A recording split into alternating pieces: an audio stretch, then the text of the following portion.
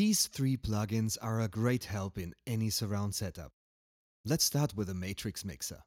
It offers a gain, delay and phase network that helps with down mixes and up mixes of different formats. You can also use the matrix mixer to redistribute a surround format.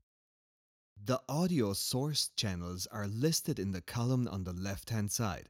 In this case, it's just a stereo signal, and the destination channels, 5.1 in this case, are on top of the matrix. As most browsers do not support surround playback, make sure that you have downloaded the HD version of this video from our website and play it in a surround-capable host like the VLC player. If you are listening on a surround setup, you will hear that the signal is added to your surround channels, just like shown in the output meter.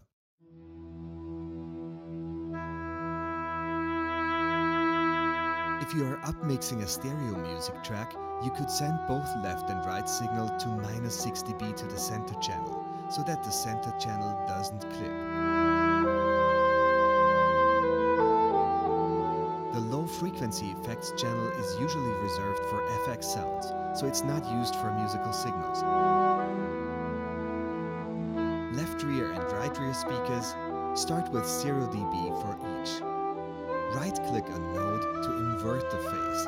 We could do that for the rear speakers.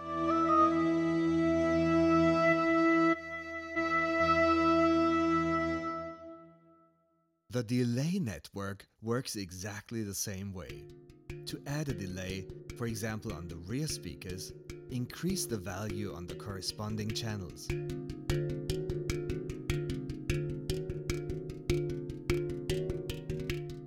You can choose between different values: time in milliseconds, distance in meters, and samples. If a delay is applied to a node, the node will have a green frame when you switch back to the gain mode.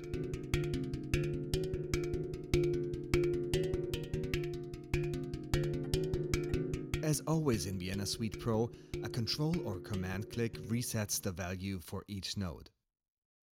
The Surround Balance Pro is the ideal tool to balance your mixes in any surround format. Control or command click to reset the dot, your surround source, in the middle of the surround field. When you hold down Shift, the dot will keep the distance from the center and you can circle around.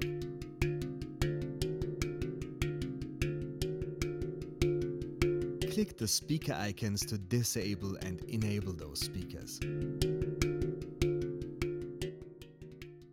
Let's scan through the controls. Center lets you adjust the volume of the center channel if there is a center channel available. The default setting is to include the center channel in balancing and panning, but you can also unlink the center channel if you like. LFE controls the level of the low frequency effect channel if available. Range controls the decibel range of the jellyfish level meter, and fall-off controls the fall-off time. Angle and radius are displayed in the lower left corner. You can also fine-tune the settings here with your mouse. And you can adjust the spread of your signal in the stereo field.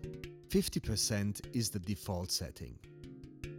The pan law determines how the signal level is affected by panning, with -3 dB as default setting.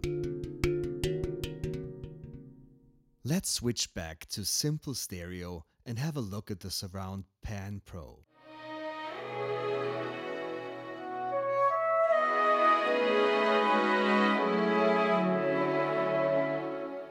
This plugin basically has the same controls as the Surround Balance Pro, but it deals with stereo signals exclusively.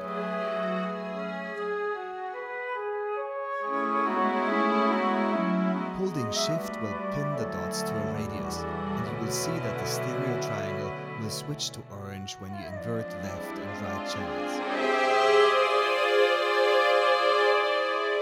Again, you can enable and disable the speakers if you like.